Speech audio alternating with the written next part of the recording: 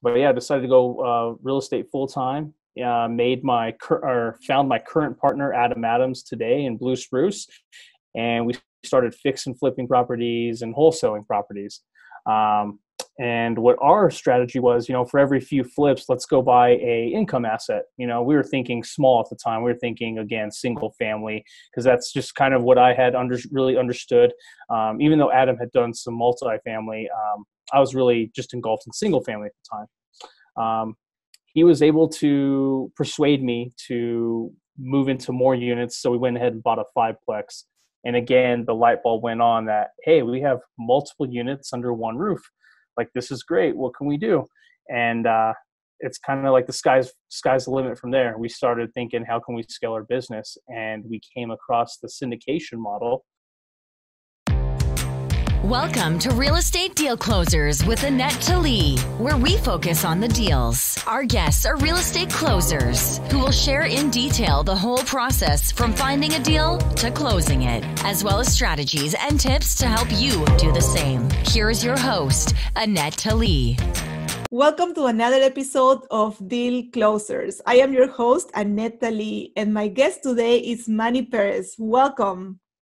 Hey, good afternoon, Annette. Great to be here. I'm so happy to see you here. We didn't get to meet in Colorado at the RMS, but I am excited that we're finally getting to talk. So let me tell you a little bit about Manny. He is a full-time investor and co-owner of Blue Spruce Companies. Manny has been investing in real estate since 2013 and understands a great investment deal when he sees one. Manny is also a licensed real estate agent in the state of Colorado. His experience as an investor agent gives Blue Spruce the advantage of knowing the market very quickly and making the transaction go as smooth as possible. For Blue Spruce Holdings, Manny primarily focuses on market research, underwrites properties, and as a backup for DJ Scruggs, and as the transaction coordinator for the company. Welcome. Hey, welcome. Thank you for having me over. So very excited to be on your show and looking forward to it. So how did you get into real estate? How did I get into real estate?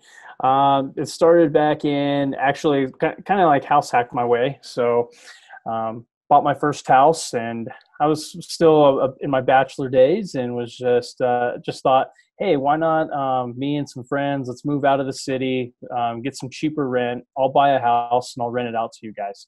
That was like my first light bulb. I noticed that they were paying the mortgage, and I was making some cash flow on top of it. So it was just, one of those light bulb moments. And I just said, hey, what else can I do in real estate?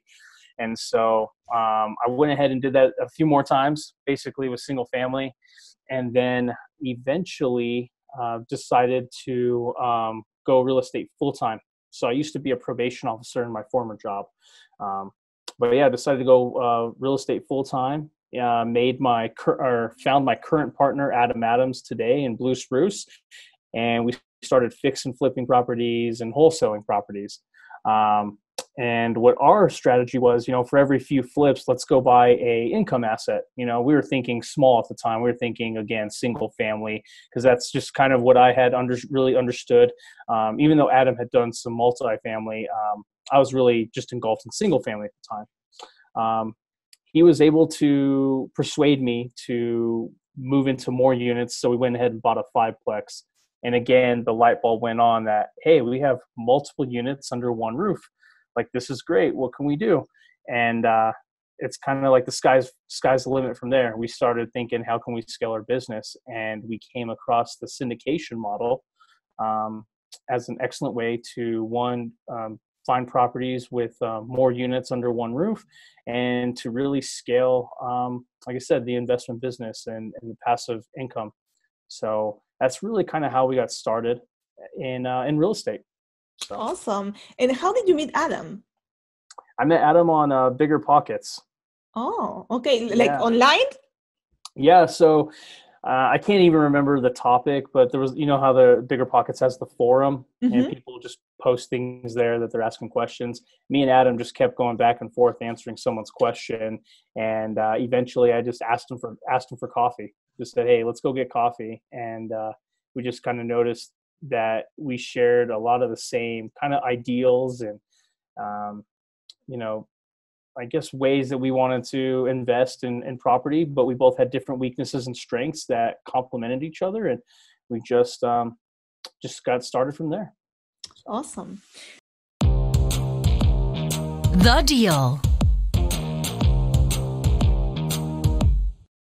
All right, let's go into the deal. What type of deal and where is it located? All right. I'll go over one of our first deals. It was an 83 unit. It's called the Holiday Terrace Apartments. It's in Branson, Missouri.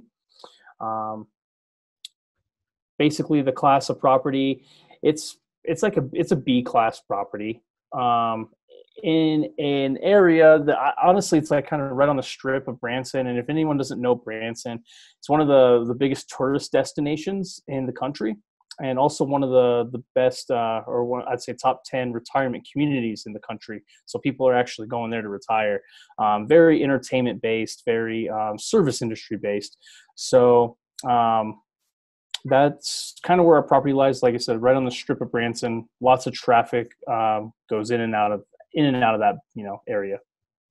Okay, so how did you find this deal? Actually, ended up finding it through one of our friends. Actually, he's kind of like a wholesaler. He was looking in multiple areas, and he ended up having this great relationship with a broker, and ended up forwarding this deal to us. And so we actually added him into our partnership for finding the deal and for doing some due diligence help on it as well. So it was a win-win for everybody. Awesome. All right. So what was the listing price of this property and how did you negotiate it and what did you ended up paying for it? Listing price, I believe, for this property was $4,300,000. We ended up paying $3,870,000. Oh, wow. That's good. So, we were able to knock off a few hundred thousand off the listing price. How did you negotiate this? What type of concessions did you get the owner to give you? At first we were kind of working with more of a seller carry option. That didn't kind of work out. So, I mean, basically we just kind of informed him about the numbers that we needed to hit. And he was pretty motivated. This guy was somebody who had some health issues, wanted to move to Florida, just like where you're at, and wanted to be in some warmer areas and not have to worry about landlording anymore. So this was actually a truly motivated seller, and we were pretty much getting a very good ran property, kind of at a discount. So, and it was not listed, right? So it was kind of, you were negotiating just with him. There was no competition. Yep, just with him, and the listing broker knew him. They're friends with him, and they had told us, all the construction that they had did with this property. They actually had renovated every single unit, probably put in a good like $2.5 million into the property. And originally this guy was supposed to hold on to this asset for the rest of his life, but circumstances change. And like I said, the guy that found us this deal had a good relationship with the realtor and was able to talk us up, and we were able to slide right in and start talking with the seller and with the broker. Awesome.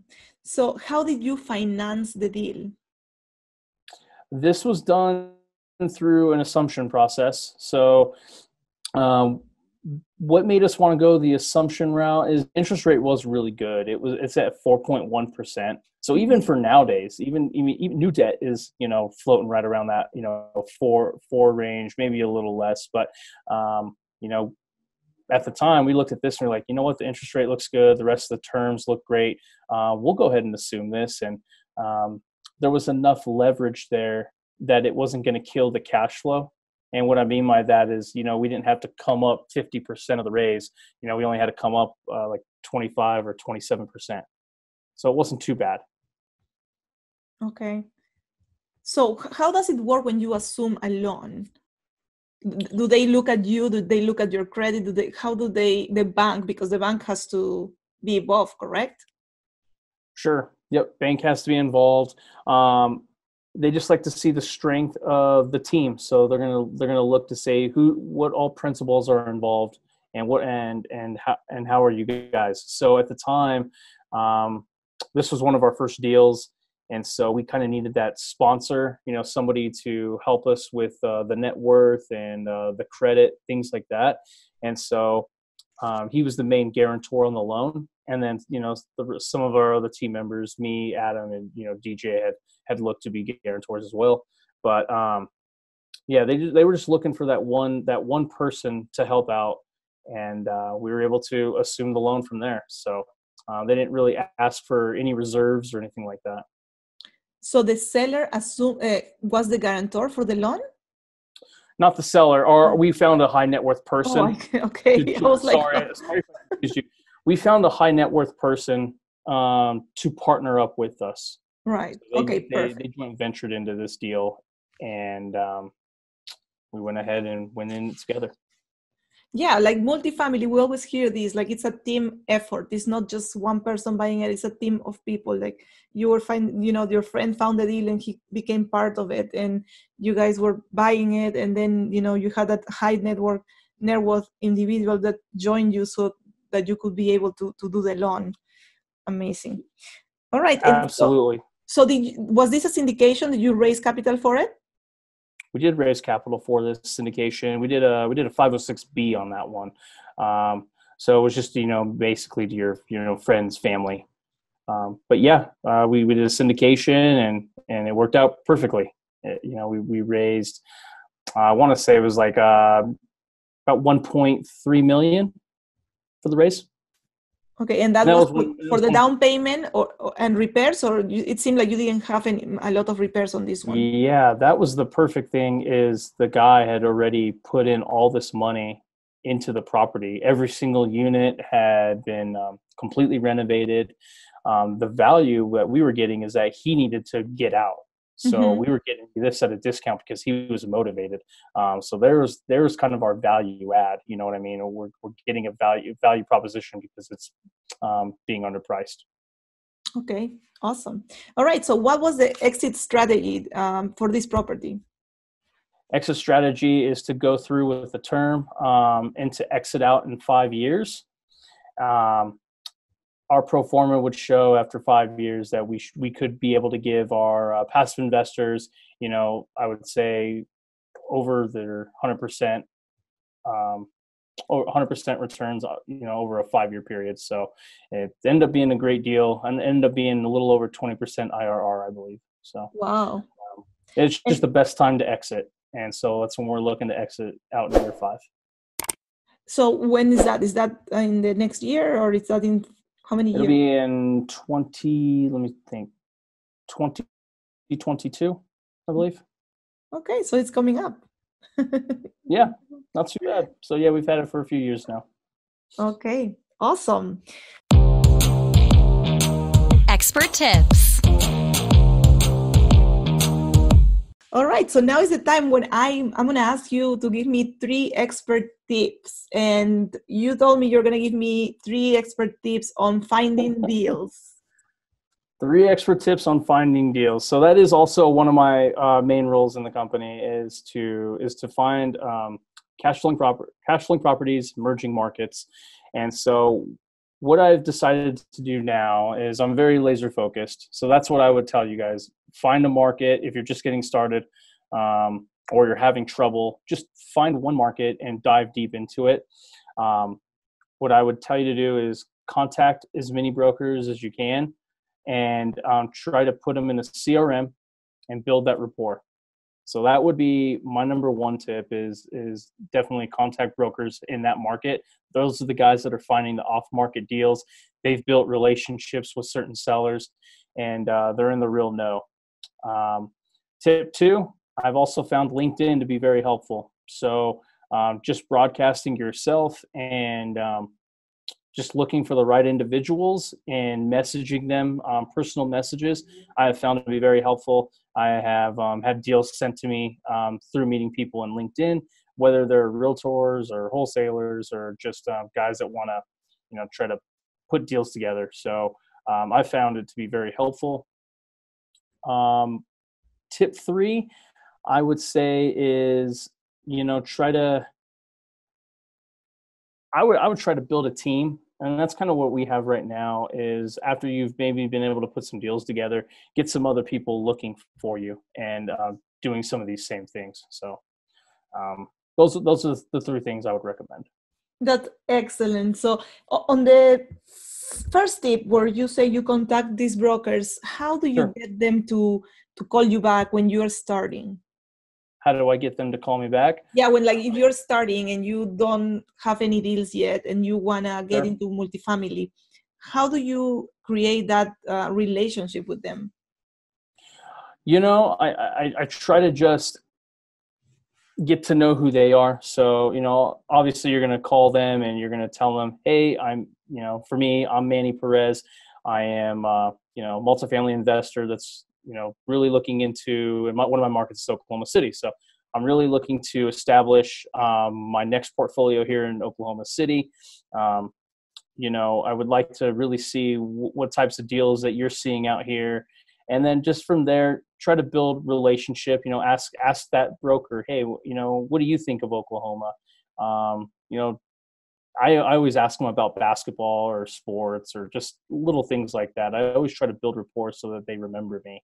And then whenever we've spoken or if they've done something nice for me, sent me a deal or just anything like a CoStar report or something, just something minimal, I'll always go and send like a postcard or a mailer, hey, here's just a nice thank you card, something like that. Just so they can remember me. Maybe I'll throw a gift card in there, Starbucks gift card or something. But I try to make myself stand out.